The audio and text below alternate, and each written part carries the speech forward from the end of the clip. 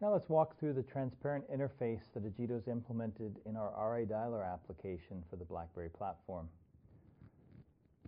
So with native integration, I can just start dialing. For example, here, look for David.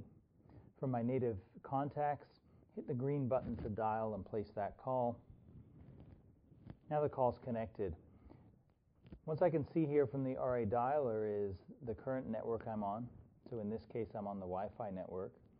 That icon will change to a cell tower when you do a handout. I can see the calls connected. And then up in the top status bar, I can see I'm registered for enterprise services, such as directory query, as well as registered back to the enterprise PBX.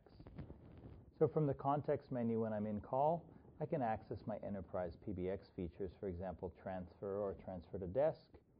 I can put a call on hold and resume it, or I can actually initiate a conference. So here I'm going to actually start a conference call leveraging the PBX conference.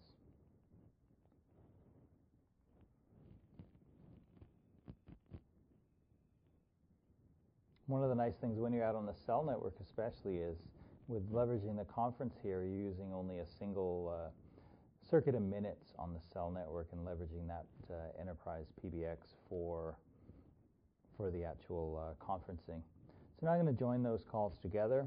As you can see, a conference icon shows up here, and it bridges down to a single call again. Now what I'm going to do is actually pull the wireless access point out to simulate a handout to cellular, just so I don't need to walk. So we'll see this icon here change in a moment.